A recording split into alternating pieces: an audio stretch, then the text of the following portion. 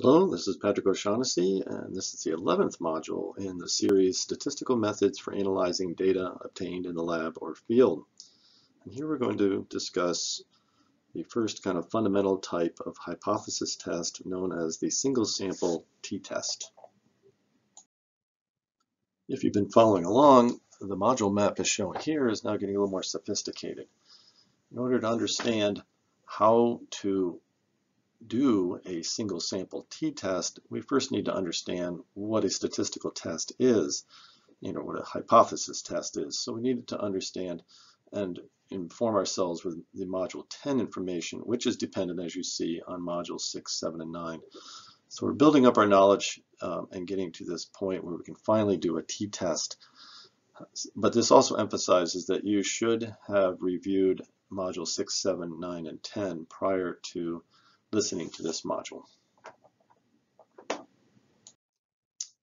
Okay, let's move on to single sample testing now. Single sample means just what it is, that you are going to take a single sample of, say, 20 observations, and you're going to compare your mean level to some value of interest. And again, it's depending on the experimental objectives. It may be the case that the mean of the sample is to be compared to some constant value. Is it the same? Is it greater than the value? So in the world of environmental science, it's common to, say, want to determine whether air or water contains contaminants of sufficient magnitude to have a mean level that exceeds the government standards. So that's very close to the example we just did with EPA is wondering about 3 parts per billion. Or not, right? So a single sample t-test is used when only a single sample of n observations is taken.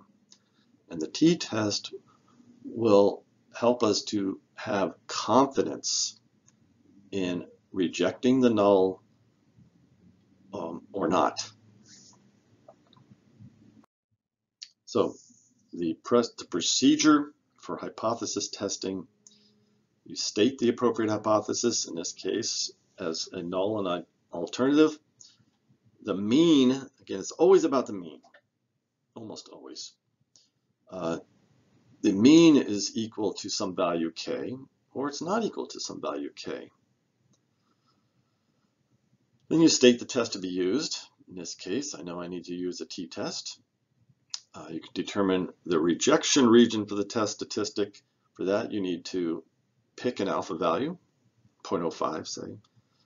Then you have to know whether or not it's going to be a 1 or a 2-tailed test. That'll become more obvious. In this case, where it's not equal to means I don't care which way it goes, high or low, it's just not equal. That is a 2-tailed test. You're going to find the table value in the t-table that sets the boundary of this rejection region, as it's called. And then you're going to go out, gather your data, and determine a test statistic from that data that you compare to the rejection region. You can see the equation there, which we've seen before. This is the T for the sampling distribution, where in this case, mu is equal to this value k that we're interested in. And then you determine whether the test statistic falls within the rejection region. Okay, so what is this rejection region thing? So first of all, note that the equation transforms the mean of a sample, y bar, into a t-value. It's called the test statistic. It is a numerical transformation, just like taking the log of something. It is taking the y and putting it into what might be called the t-domain. Why do that? Well, again, it gets back to the idea of applying, transforming into a distribution that is always the same, right? That we can create tables of. Again, this was addressed in the previous module, where there's an infinite number of potential distributions. But if we can transform them all into one particular type, then it's much, much easier to create and distinguish probabilities under the curve, for example. Okay, so that transformation allows the resulting t-value to be applied to a t-distribution. Again, that's always has a mean of 0 and a standard deviation of 1. All right, right, so then the goal is to compare the t-value to the rejection regions. So again, as stated, we're going to choose 0.05, and for a two-sided test, t could be on either side of 0. So you can see that actually then we're going to split that 5% up into tail areas of 2.5% each. And those are what are referred to as the rejection regions. Now we need to know what is that value right there that defines the rejection region above and below that value. Okay, so we're going to move on. So the values of t that establish these edges, as I'm calling them, of the rejection region are determined from the t-table. And we'll see that there's an Excel function as well. So here we have our distribution. This is a t-distribution. And these edges values are what we're trying to get at, these numbers. Okay, then we're going to compare the table t-values with the computed t-value, or t-statistics. Once we have these values, we're all set. So then the idea is if these computed values, the test statistic values, sorry to use two terms for the same thing, are greater than or fall within this rejection region, see the absolute value is greater than whatever that value right here in this diagram, it looks like it's around 1.9, for example. So if we end up with a value of 2, we can reject. That's falling in the rejection region. Okay, so these are the t computed, and we want to see if they are below or above in this case. Okay, so let's do an example here to hone all this in, because this is still probably a little fuzzy. Okay, so now we have an allowable level of benzene as 1 part per million. Is the sample of benzene different from the standard? I don't care if it's above or below, is it just different from 1? Which is not quite realistic, but that's okay. We're going to go with that. We go out and we have 10 observations in the sample.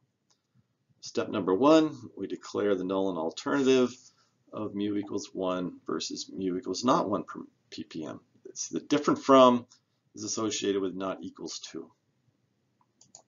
Different from, not equals 2. Okay, then we state the test. It's going to be a single sample t-test. Determine the rejection regions. Okay, for this we need to use a t-table, or again we can get at it through a function, but the table is actually a little more intuitive. So the table just gives the tail areas up on the top and the degrees of freedom along the column here. So with an n of 10 observations, 10 minus 1 is 9 degrees of freedom. We are then in this 9th row right here. We have alpha 0.05. We're tempted to go to the 0.05 column, but because it's a two-sided test and we have it split out, we have to go to the 0.025 column.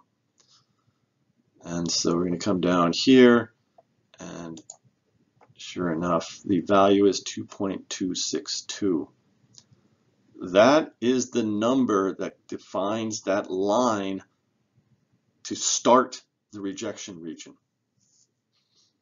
Anything greater than that is going to be rejected. Now, what is that anything? Well, that is the test statistic number. So you go out, conduct your experiment, get your data, and you're going to determine the test statistic. Okay, so we have a y bar of mean of 1.82, s of 1.75. We plug that into our equation. So you can see what's going on here. T is the difference between the mean and what we think the null value of 1. So you can see what we're developing is a t-value based on how far away y bar is from this value of interest. In this case, it's 1.48 ultimately. We have put y bar and this difference into the t world, t domain. Okay, now on our scale down here, you can see 1.48 is sitting here, but the rejection region starts at 2.262. Nope, we cannot reject the null. It's not out there. That means that we are not 95% confident that y bar of 1.82 is so large, right, that it falls into this tail area out here and therefore is most likely part of another population. It's a y bar from a different population than one that has a mean of 1. If that makes sense. That's what we're trying to do here. We're saying, nope, it's larger. 1.82 is much larger than 1. It certainly is.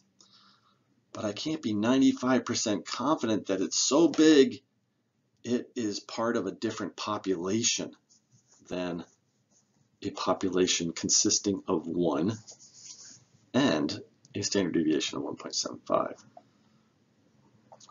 So hopefully that kind of helps understand and pull this all together now as to what's going on and why we have this rejection region, and then we have this test statistic, and we're trying to, so we just kind of first set the boundaries hypothetically based on alpha 0.05 and the sample number, and then we go ahead and put y bar in that difference into it to see are we far enough away or not.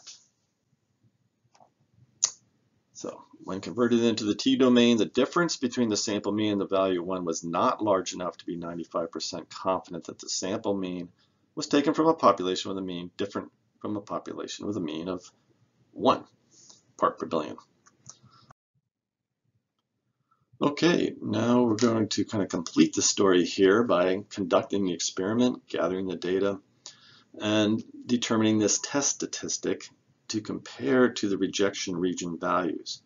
Except this time we're just going to increase the mean and pretend this time that the 10 observations has a mean of 2.35. Same standard deviation, same sample size, so nothing has happened. The t-value from the table is still the same. The setup, so to speak, we still have 0.05 for alpha, we still have a degrees of freedom of 9, go to the same column, get the same rejection region values. They haven't changed. The only thing that's going to change now is the t-value of the test statistic. This difference is now going to be larger, and sure enough, it does create a larger t-value. Now actually that t-value is so large that it is larger than the rejection region value of 2.262, therefore reject the null. So this is somewhat surprising, isn't it, that we say, is it different from a population with a mean of 1? We have to go up to a population of 2.35 before we can say, I'm 95% confident that yes, I now have a population of measurements that has a mean that is different from a mean of 1. And that's what's being stated here. After converting to the t-domain, the difference between the sample mean and the value of 1 was large enough now to be 95% confident that the sample was taken from a population with a mean different from a population with a mean of 1.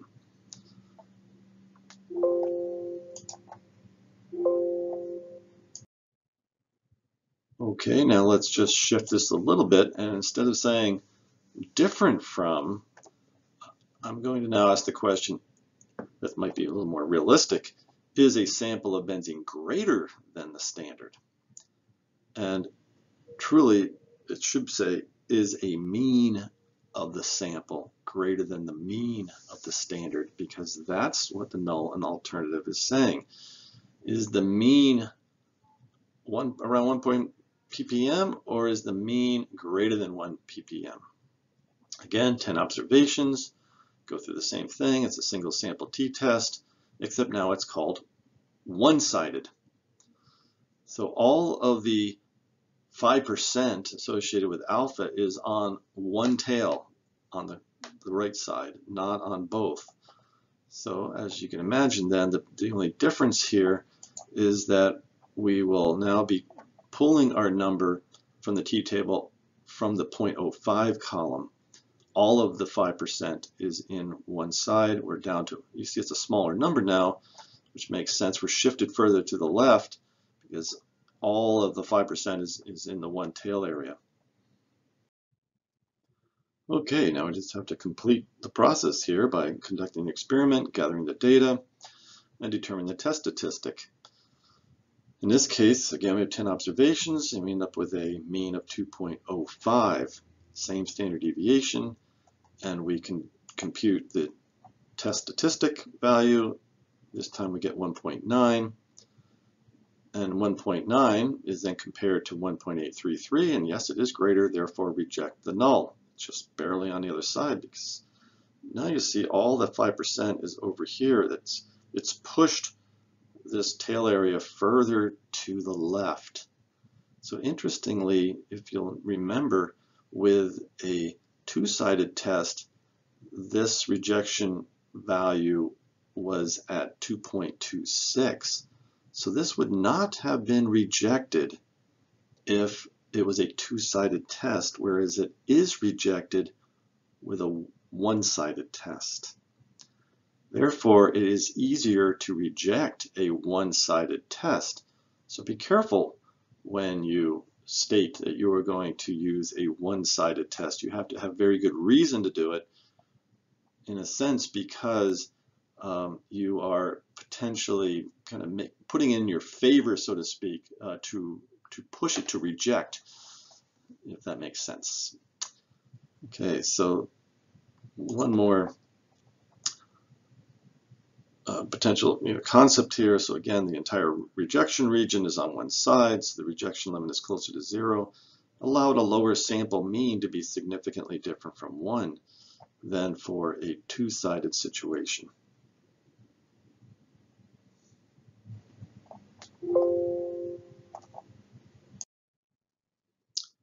Okay, now this is time to bring up another way of establishing rejection. Rather than comparing the test statistic to the table value, the rejection region value, and that is called the p-value. So we're going to go back to alpha again. Alpha is the declared significance level of the test. You declare it. I'm going to say alpha is 0.05. You just get to choose that. It could be 0.01, could be 0.10, but most people choose 0.05. Okay. Now let's just, for example, say we have a two-sided t-test and say it's n equals 10. So then we go through the table in order to determine the rejection region, right? And we end up with degrees of freedom of 9 at 0.025, and we get our 2.262 that we saw before. All right, let's say we just go through the motions of gathering data, and we end up with a test statistic of 3.251. Will you reject? Yes, you definitely will. 3.251 is much greater than 2.262, so reject. But you might think to yourself, wow, 3.250 is much bigger than 2.262. I might have been able to reject even with a lower alpha value than 0.05. Say, okay, let's go through this again and pretend and lower the alpha value just to see what happens. What if we had used alpha equals 0.01? Okay, in that case, we go ahead and compute or get the table value. In this case, it's going to be in the 0.005 column, and it's equal to 3.250. And the 3.251 we got is slightly bigger than 3.250. So yes, we would have rejected even at the alpha 0.01 or 99% confidence level. But you could say ostensibly it's very similar to that. So you could go through this process for each one, but instead of that, maybe it's just easier to find out what is the tail area on the far side of your test statistic, not the rejection region. We know that's established. It's going to be 0.025, right, for a two-tailed test. What is it after a t of 3.251? as an example. And if that tail area is less than the tail area that you say is good enough to reject, then you will reject. That makes sense, and we'll see a description of this. Okay, so again, from the table for 9 degrees of freedom, and 3.251 is very close to a tail probability of 0.005, as we just saw above there. Okay, so it's 3.249, so real close here. And that would tell me that, oh, we could have rejected at a confidence level pretty close to alpha equals 0.01, but that's true. But the more important point is that it's much smaller than the declared alpha of 0.05. That's where we started. If it's smaller, it's got a smaller tail area, it's further out than we need it to be out into the tail area. So 0.01 now is what's called the observed significance level, and otherwise they call it the p-value. Okay, so you compute a p-value and compare it to alpha. We just did it kind of manually by looking at the table. However, thanks to software, that'll do it for us. It'll report the p-value. So once we have a p-value in our hand, we reject the null if this p-value, which again, think of it as a little tail area, and is that tail area less than the tail area of alpha? If it is, then we're obviously in the rejection region, therefore reject. So this is a little confusing to folks the first time they see this, because all before this was, is the test statistic greater than the number associated with the rejection region? Therefore, it's in the rejection region.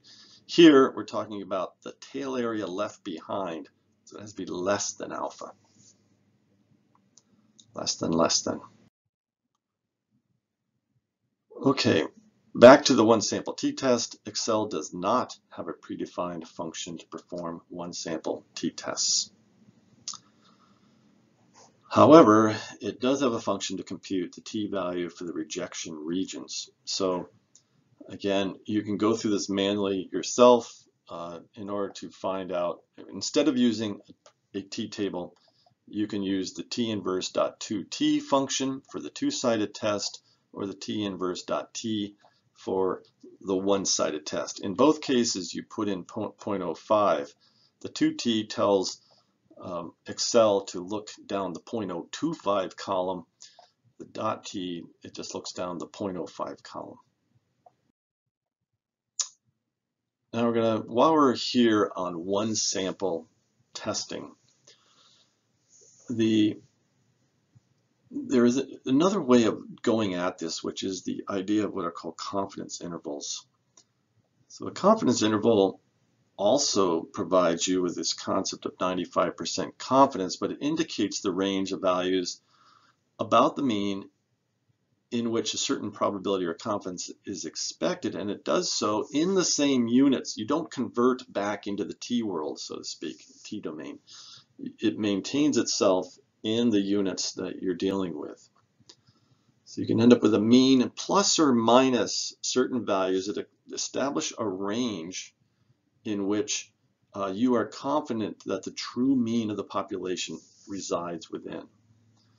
So the confidence interval is associated with the t-value, but the interval remains in the units of the measurements. And here's the formula for it.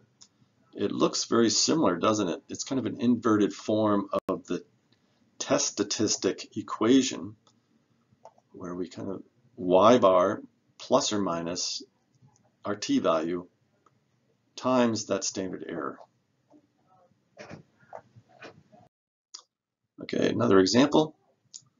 Let's say we have, again, results from 10 observations, and we have a mean of 2.35 and a standard deviation of 1.75 again.